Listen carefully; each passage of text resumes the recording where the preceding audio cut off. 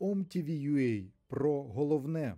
Умеров и Ермак привезут в Вашингтон тот самый секретный перечень приоритетных целей на территории России, без ударов по которым Киеву будет сложно изменить ход войны. Они очень умело, как, кстати, по заветам, по учебникам, по книгам Максима Калашникова, они сейчас дронами пытаются атаковать наши аэродромы, авиабазы. Посмотрите, просто уже, так сказать, перечень целых атакуемых баз.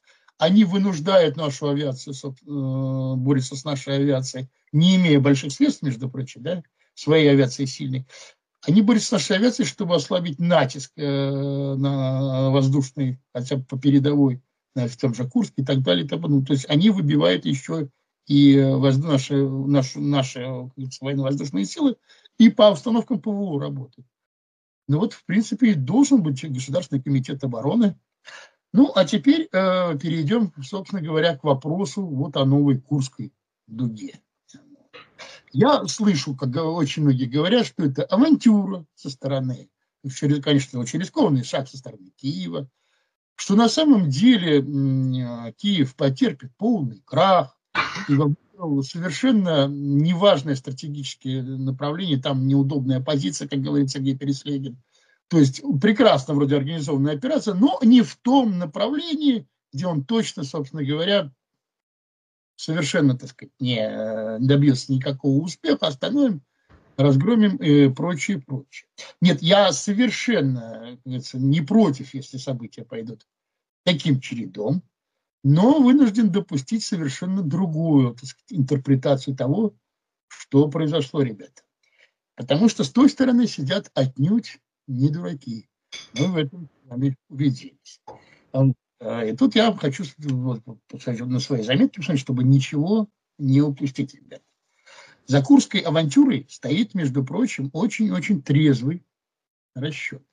Главное в этой операции отнюдь не занятие территории. Даже не прорыв к Курской атомной электростанции, к Курчатову и не к Курску самому. Это будет приятный бонус, если они добьются этого. Но я надеюсь, мы их уже не допустим. Они уже не могут вперед идти, скорее расширять плацдарм. Главное так сказать, не в территориях. Главное в запуске, так сказать, механизма внутреннего кризиса Российской Федерации на то, чтобы взорвать ее изнутри. Вот их главный, самый, так сказать, генеральный расчет. То есть по мере длительной войны все недостатки прошлых постсоветских лет, они все больше все сильнее выпирают. Вот, они становятся бомбами, уже не ленинскими бомбами под Российской Федерацией. Вот эти бомбы они пытаются привести в действие.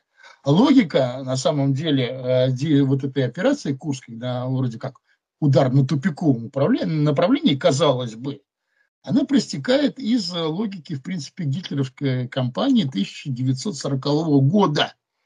Этой кампании, как вы помните, по захвату стран Бенилюкса, вот, і Франція, розгрому Франції. Олесь Маляревич долучається до нашої розмови. Заступник командира батальйону ударних БПАК «Ахілес».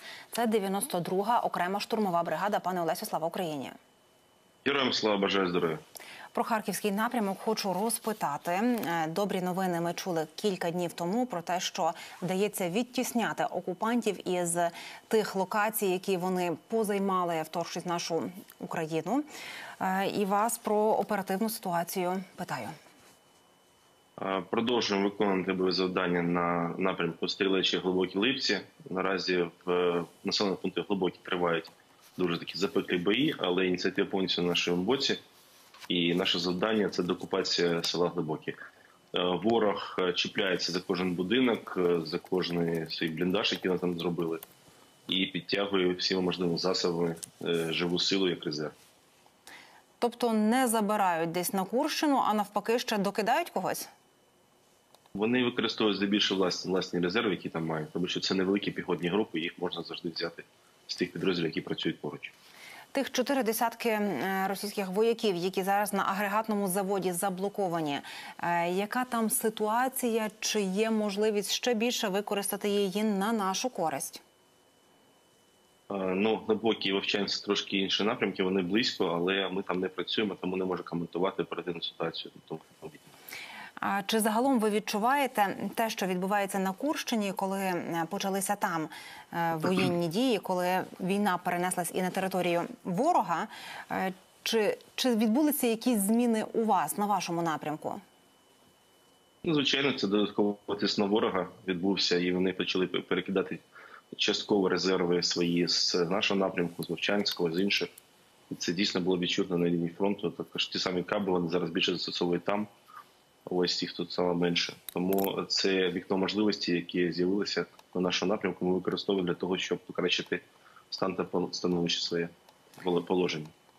Чи якось на їхній моральний стан це вплинуло? Те, що ви кажете, це добре, але коли люди ще й дезорієнтовані і без ентузіазму, то з ними легше боротися?